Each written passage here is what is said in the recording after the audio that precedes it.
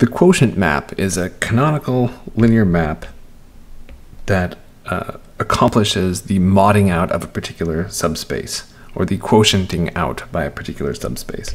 So for a subspace U of V,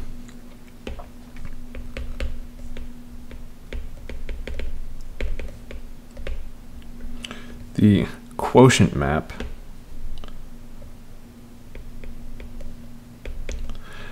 and so this goes from V to V mod U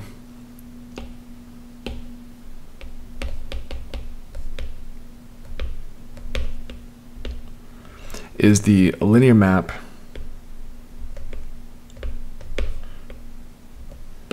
defined by pi of V is sent to V plus U. And so you can see that this is going to be a surjective map. However, it's not going to be injective if U is a non-trivial subspace, because any elements of U are going to get identified under the quotient map. And so by identified, I mean mapped to the same point. So theorem 389 says that if we have a finite dimensional vector space with a subspace U,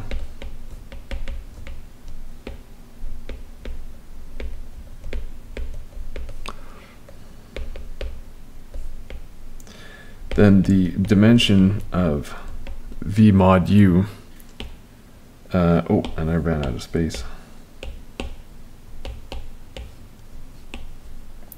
is the difference, dimension V minus dimension U. Okay, and so the proof of this one is that if we, if you recall from clip E3.E.6, U, or 0 plus U, is the identity in the quotient space.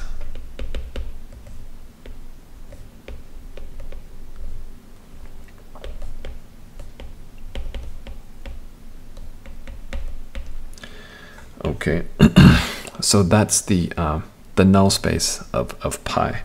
So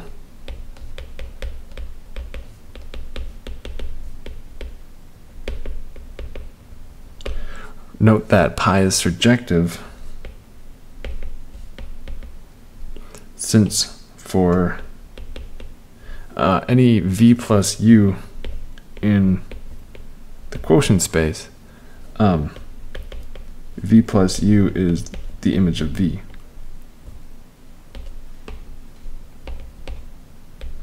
And so since it's surjective, V mod U is the range of pi. So then if we use the good old rank nullity theorem, which has sure been getting a workout recently,